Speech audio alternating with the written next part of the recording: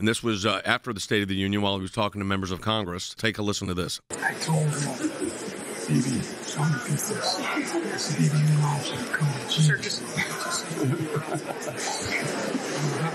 He's talking to members of the Senate, and he said, I've told Bibi he's got to not do this again, not repeat this, and talking about some of the actions that they were taking militarily.